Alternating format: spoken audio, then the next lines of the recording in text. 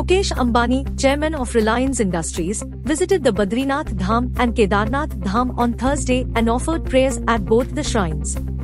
According to reports, Ambani donated 5 crore to the temple's joint committee, the Badri-Kedar Temple Committee.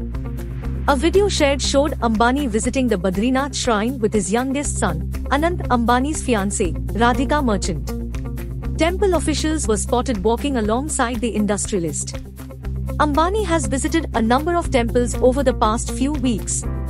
He offered prayers at 3 famous temples last month and donated a similar amount to the temple trusts.